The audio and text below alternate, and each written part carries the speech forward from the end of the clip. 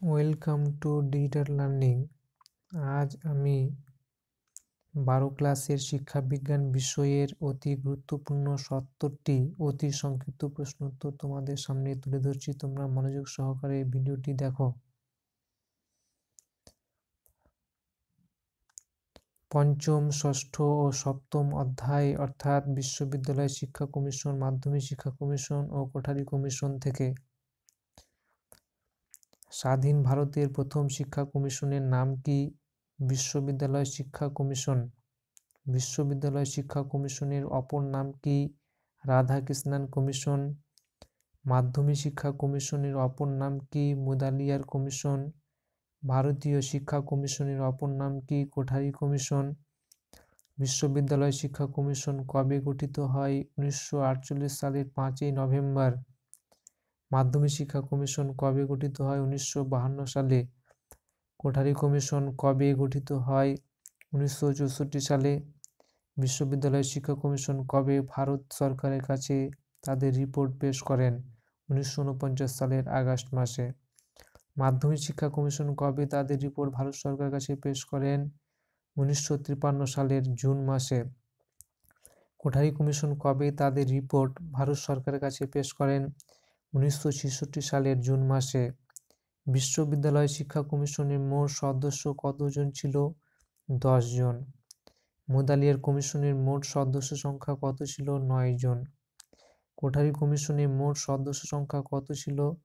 17 জন।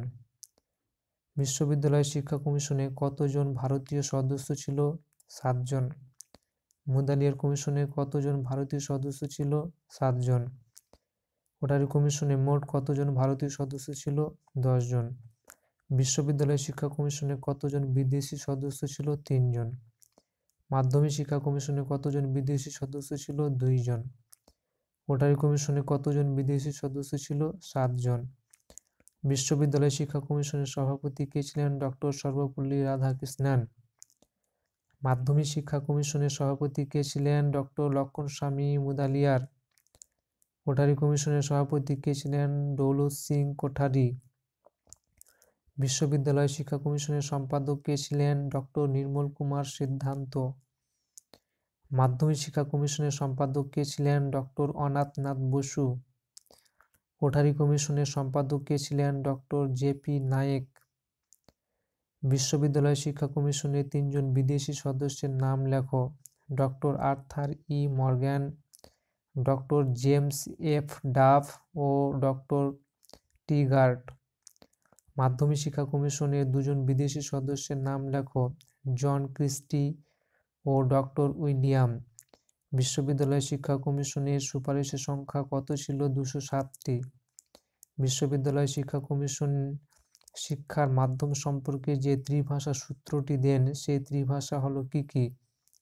আঞ্চলিক ভাষা বা মাতৃভাষা, রাষ্ট্রীয় ভাষা অর্থাৎ হিন্দি ও ইংরেজি ভাষা। কোন শিক্ষা কমিশন গ্রামীণ বিশ্ববিদ্যালয় প্রতিষ্ঠার সুপারিশ করেন? রাধাকৃষ্ণান কমিশন।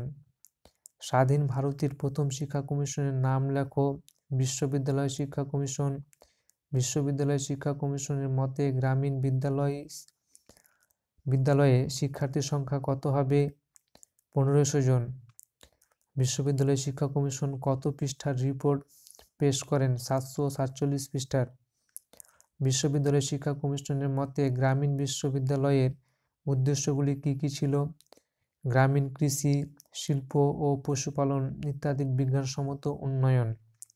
মাধ্যমিক শিক্ষা কমিশন কত পৃষ্ঠার রিপোর্ট পেশ করেন? 311 পৃষ্ঠার।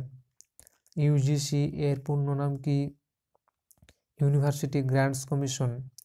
মুদালিয়ার কমিশনের মতে মাধ্যমিক শিক্ষার মাধ্যম হবে কোন ভাষা? মাতৃভাষা। স্বাধীন ভারতের সর্বপ্রথম মাধ্যমিক শিক্ষার উন্নয়ন সম্পর্কে কোন কমিটি গঠিত হয়? তারাচাঁদ কমিটি।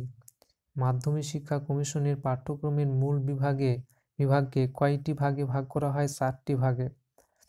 মাধ্যমিক শিক্ষা কমিশনের মতে বিদ্যালয় শিক্ষার কাঠামোটি হবে কিরূপ? 5+3+3 = 11 বছর, অর্থাৎ প্রাথমিক শিক্ষা 5 বছরের, নিম্ন মাধ্যমিক শিক্ষা 3 বছরের ও উচ্চ মাধ্যমিক শিক্ষা 3 বছরের। কোঠারি কমিশনের প্রকাশিত রিপোর্টের শিরোনাম কী ছিল? শিক্ষা এবং জাতীয় বিকাশ। কোঠারি কমিশনের মতে শিক্ষা কাঠামোটি হলো কীরূপ?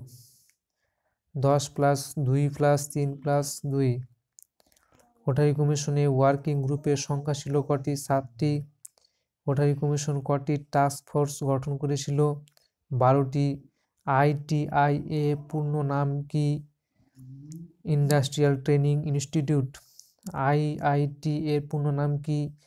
Indian institute of technology. Kothari কমিশনের মতে প্রাথমিক শিক্ষার সময়কাল কত? 7 থেকে 8 বছর। কোঠারি কমিশনের মতে নিম্ন মাধ্যমিক পর্যায়ের সময়কাল হলো কত? 2 বা 3 বছরের। কোঠারি কমিশনের মতে উচ্চতর মাধ্যমিক পর্যায়ের সময়কাল হলো কত? 2 বছরের। কোঠারি কমিশন কাদের বিয়ের বয়স হলে পূর্ণকালীন চাকুরির ব্যবস্থার কথা বলেছেন? মহিলাদের। উচ্চ প্রাথমিক শিক্ষার সর্বোচ্চ শ্রেণী হলো কোন শ্রেণী পর্যন্ত? 7ম বা 8ম শ্রেণী পর্যন্ত। কিন্ডারগার্টেন কথার অর্থ হলো কি? শিশু উদ্যান। কাসা দাই বামবিনি কথার অর্থ হলো কি? শিশুদের জন্য গৃহ। জুনিয়র টেকনিক্যাল বিদ্যালয়ে ভর্তি হতে হলে ন্যূনতম শিক্ষাগত যোগ্যতা কত হতে হবে? 8ম শ্রেণী পাস। পলিটেকনিক কলেজে ভর্তি হতে হলে শিক্ষার্থীর ন্যূনতম শিক্ষাগত যোগ্যতা কত হতে হবে? মাধ্যমিক পাস। বুনিয়াদী শিক্ষার প্রবর্তক হলেন কে? গান্ধীজি। কত সালে all India council of technical education গঠিত হয়? 1945 সালে। উচ্চশিক্ষার প্রথম স্তরের শিক্ষাকাল হলো কত বছরের? 3 বছরের। যাদবপুর ইঞ্জিনিয়ারিং কলেজ কবে স্থাপিত হয়? 1906 সালে। বিশ্ববিদ্যালয় শিক্ষা কমিশন শিক্ষকদের অবসর গ্রহণের বয়স কত বছর করার সুপারিশ করেছিল? 60 বছর। National council of rural higher education প্রতিষ্ঠিত হয় কত সালে? 1956 সালে।